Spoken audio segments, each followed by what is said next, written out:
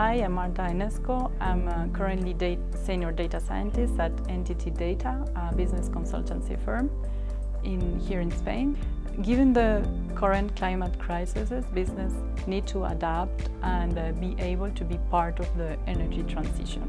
We need people with a logical mindset, but as well with statistical tools and background to solve issues from the energy transitions. By instance, how to shift towards more renewable energy, but as well better management of resources, waste or energy. You can be part of this change by working in multidisciplinary teams and be compassionate about data.